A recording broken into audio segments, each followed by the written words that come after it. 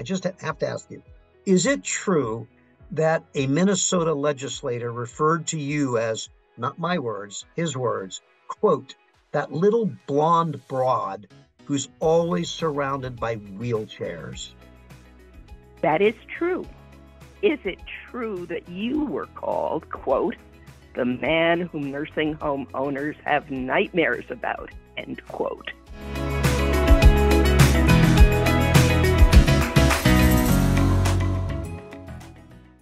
Welcome to the NCA's podcast, Conversations on Aging and Justice, your trusted source for the latest in news, research, and policy in elder justice.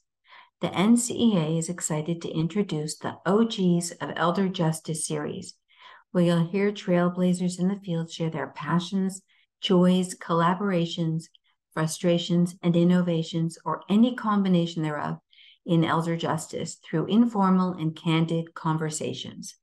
In this episode of the OGs of Elder Justice, Bill Benson and Iris Freeman reflect on their inspiring careers in elder justice.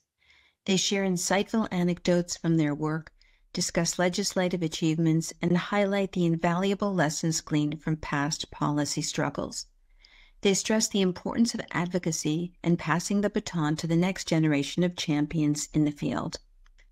Bill Benson has worked in the aging field for 5 decades at the local, state, and national levels, including as a state long-term care ombudsman, senior congressional staff in the U.S. Senate and House of Representatives, and a political appointee at the U.S. Administration on Aging, including Acting Assistant Secretary for Aging.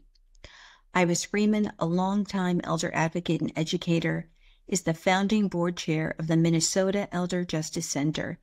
She's brought long-term care consumer perspectives to state and local working groups and lawmakers since the 1970s, and has served as a public policy advisor to seniors and labor organizations. So let's start at the beginning. We met in the early 80s at annual conference of the National Citizens Coalition for Nursing Home Reform. That's now the Consumer Voice, of course. We were at the National 4-H Center outside of the District of Columbia, and you were the California State Ombudsman. I was a National Citizens Coalition board member, and in Minnesota, I was directing local ombudsman work, which included substantial state policy advocacy. What do you remember? That's exactly right, Iris. We met at the Nickner Conference. It was May 18th through 22nd, 1983, at that infamous 4-H Center, 41 years ago this May. And we're still friends all these years later, and we're still working together for elder justice at NAPSA, the National Adult Protective Services Association, where I serve as their national policy advisor, as I've done since 1998. And Iris, you're a board member and an irreplaceable policy committee member. I might just add that much of the NAPSA Policy Committee's focus is on federal support for states for APS through the Elder Justice Act and the all-important, to APS at least, Social Services Block Grant. We do address other matters that affect both APS and APS clients, like guardianship reform and Medicaid, for example. So Iris, got a question for you. What fueled our commitment to our careers in elder justice? And I'll go first. Early in my career, working at the California Department of Aging in the fall of 1975, California Department of Aging got a grant from the Administration on Aging, now Administration for Community Living, to train paralegals to help seniors, as we called them then, with their legal problems. And CDA, Department of Aging, contracted that work out to an organization called the National Paralegal Institute in San Francisco. They had a Washington, D.C. office. In fact, that's where Elma Holder, who was to become founder of Nickner, was working. And part of the deal is the department loaned me to the National Paralegal Institute to work on this project for 3 years, with the notion that when I returned to the department, I would continue the work that we were doing in legal services and training paralegals. That time was a profound elder justice learning experience for me, although we didn't call it elder justice in those days. Just to jump forward a little bit, I returned to the department as planned. I was an assistant to the state ombudsman and the legal services developer. They both left. I don't think I drove them off. I hope not, but they both left. I became the legal services developer and started searching for an ombudsman. Well, that's a long story. We couldn't find a right person. So I ended up becoming the state long-term care ombudsman, and we hired a legal services developer. And then, of course, later in the early mid-1980s, I then moved to Washington, D.C., which is where we met. How about you, Iris? Well, indeed, my commitment started inexplicitly, but very, very early. Like many people in our field, I had a strong relationship with my grandparents. In fact, we grew up in my maternal grandparents' house. And so older people were my protectors. They were my allies. So fortunately, I had the opportunity to be part of their last decades and their last days, which unfortunately were in hospitals. And the experiences I had as even a very young family member in a hospital setting created fundamentally unacceptable impressions that would last. So decades later, I found that I had an interest in health policy, and that resulted in my graduate school social work placements being first in a busy county hospital where I worked with patients on neurology, and a lot of experience then with discharges to nursing homes and financial exploitation and Medicaid applications. It was a tremendous learning experience. I learned, among other things, that I wasn't destined to be a very good caseworker. But luckily, my second field placement was at our state health department in community health, where my assignments led me to the state legislature. And I caught the state policy bug, and there's no cure, you know. How about you? Well, I caught the bug at state policy myself in California, and then later got the federal bug, of which you also have that incurable disease as well. I know. Well, but you know, for us, the decade of the 80s was very full. It was a time to build and a time to defend. In Minnesota, as well as nationally. Nationally, we had begun the work of the Institute of Medicine Committee, and I was so fortunate to be able to serve on that body and work to envision and map out what would be effective nursing home regulation. This all in the face of massively proposed deregulation. Statewide, we passed the first adult abuse reporting law in Minnesota in 1980. It did for other states. This was just a very formative time. Ohio passed its adult abuse reporting law then too. In Minnesota, we accomplished the first comprehensive state Bill of Rights for nursing home residents. But we were also very, very hard at work defending the hard-won gains, both in funding and in regulation of care facilities because of dramatic, well, they seemed dramatic at the time, state and federal budget cuts. I mean, an example would have been the proposed elimination of our state Office of Health Facility complaints simply because by some estimates, there wasn't the money. We did forestall that, and in fact, it remains today.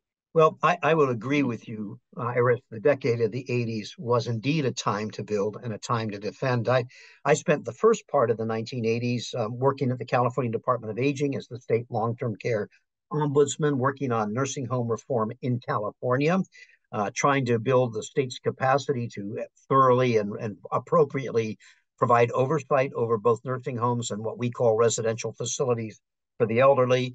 I worked on building and promoting legal services for the elderly in California, guardianship reform.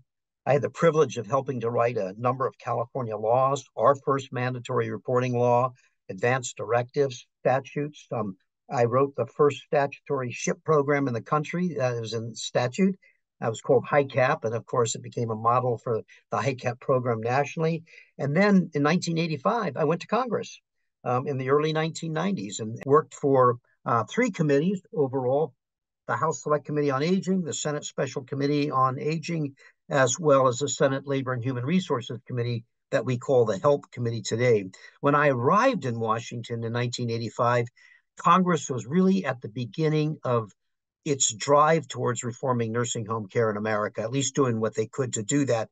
That culminated in the landmark OBRA 87 nursing home reform legislation, one of my proudest bits of work, to be honest. But that gave me the opportunity to work closely with you. I'd known you for several years. Now I could work closely with you because you were a member of the Seminole Institute of Medicine, which was examining nursing home oversight and quality in America. And I drew, in my work on the Hill, I drew great inspiration from the seminal report you produced called Improving the Quality of Care in Nursing Homes. Also, that was an opportunity then to do all kinds of new things to the Older Americans Act, particularly strengthening the Ombudsman program, legal services. And then in 1992, I had the privilege of being responsible for reauthorizing the Older Americans Act in the Senate and writing the Elder Rights title of the Older Americans Act, Title VII. On a bit of a lighter note here, I just have to ask you, is it true that a Minnesota legislator referred to you as, not my words, his words, quote, that little blonde broad who's always surrounded by wheelchairs? That is true. He was not an honorable person or one with social graces. I just had to laugh. But more importantly, that is a reminder that it was a time when the active nursing home residents and resident councils were really on the front line of nursing home reform. So there's a message and a lesson in there too. But speaking of which, is it true that you were called, quote, the man whom nursing home owners have nightmares about, end quote? And that is true. Unbelievable as it sounds, it is true. It was the first year of California's, they referred to as the senior legislature in those days. And so I was, as a volunteer, I was secretary to the Senate Health and Welfare Committee of the senior legislature. And I was introduced by one of these senior senators to the group when we first convened, who said, "This is the man who nursing home owners have nightmares about." I was 31 years old, like who's afraid of me? But it just demonstrated to me a couple of things. One, that a young person can make a nice mark in our world, which is great, because I think we're seeing that today. But secondly, it spoke to the power of the ombudsman and the ombudsman system in every state, that they actually, if they were serious, the nursing home industry needed to be concerned about them because they were really good advocates. And so as taken aback as I was by that statement, I remain very proud of it to this day. We'll call them badges of honor. What feels like it hasn't changed much or even a bit at all in your mind? Well, a few things come to mind. Certainly staffing shortages in residential care, but equally so today in home care and other community services. Staffing shortages plus issues around training, issues around staff support, issues around compensation, issues around turnover, and the effect that turnover has on the care people are getting, and how that intimate level of care requires relationships. All of those issues are now every bit as pressing, as urgent as they were then. Certainly the fear of retaliation for speaking out, and that's true of both residents and clients and patients and staff. The constant tension between safety and autonomy, and how do we provide care that is centered on the person and is ethically satisfying. It's so hard. And I'm recalling, as an ombudsman, being in a care conference where the issue of the residents' autonomy was very much in focus. And at some point in frustration, her psychiatrist said to me, "You're as crazy as she is," which was kind of a dampening to the to the conversation. But I also knew then, and I might feel today, that the price of her autonomy was likely an involuntary discharge. It was a very, these are bad and very, very continuous issues that we face in our field. I would echo everything that you just said, that's for sure. And more broadly, I would say what hasn't changed is that ageism remains pervasive in our society, and it's certainly pervasive in terms of public policy, whether in regard to combating elder abuse, neglect, and exploitation, dealing with the quality of care in nursing homes today. As you've put it in the past, I've heard you refer to ageism as a policy paradigm that older people are a problem to be solved. And I think there's still a substantial view among policymakers, among the population at large, that older people already get a great deal of attention and government money in the form of Medicare and Social Security. And I worry that understanding of the forces, the dynamics that brought about Medicare and Social Security in the first place aren't remembered. People don't even know that. So this greedy geezer notion, unfortunately, I think remains out there. Ageism is a significant barrier to improving aging policy. We see some glimmers of some things going on that are encouraging. The move towards developing master plans on aging, for example, at the state level is very encouraging. But I think it remains a significant barrier, particularly for those who remain on the margins and remain vulnerable, like elder abuse clients and the folks that we serve in the Ombudsman program, in adult protective services, and in other ways. What are some of the lessons that you take away, though, from the state and federal policy struggles that we began with in the early 1980s? One of them, I think, is that we have to seek out silver linings. When things look like they're going in the wrong direction, disturbing, find the silver linings. And the one that just pops to mind from our early days was, of course, all those efforts to deregulate the nursing home, to loosen the oversight, to cut back on survey and certification. All of that triggered members of Congress like Claude Pepper and my bosses, Senator Glenn and John Hines of Pennsylvania, and others, to undertake years of intensive work on trying to deal with nursing home reform, which resulted in OBRA 87, which turned out to be a very bipartisan effort. Of course, partisanship reared its head in those days, but nothing like today. And I think one of those other lessons that's so important today is that with nursing home reform, state and local ombudsmen and other advocates were critical to those successes. And I think that state and local advocates are perhaps even more important today when we look at sort of the paralysis that's going on at the federal level. How about you, Iris? I fully agree. And yes, those earlier years weren't uniform struggle. It would probably sound blissful by today's standard to say we experienced outstanding examples of bipartisan work around the burgeoning field of financial exploitation, for example.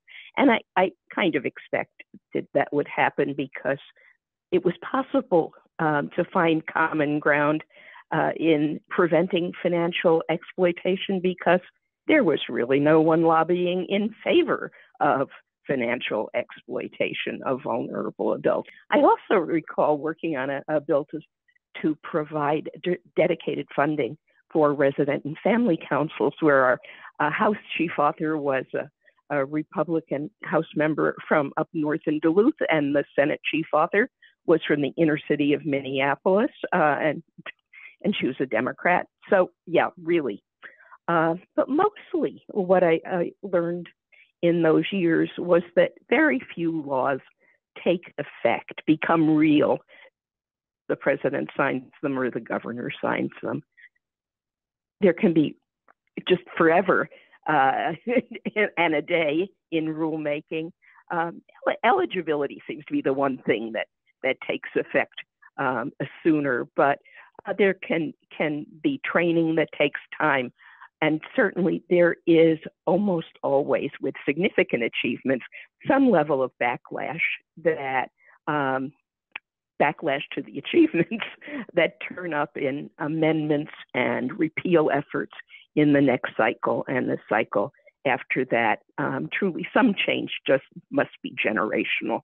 So, Iris, looking back, what would you call the most satisfying achievement of your work so far? Thank you for this so far. Nothing is accomplished solo, but these two are the ones that I picked for taking a lot of persistence. The first is in indexing the Minnesota nursing home residents' personal need security. When I started in the field, the allowance was $25 a month. Every couple of would go to the legislature and ask for $5 more, and then go back a couple of years, $5 more. But we were working for several years on indexing the increases to Social Security, and that occurred in 1988. Minnesota was the first state to do that. Connecticut and the District of Columbia do now. Few other states connect theirs to other indices, but the federal minimum remains at $30 a month, as it was in the late 80s. And ours has climbed to $125 a month. It is by no means the highest, but it is predictable.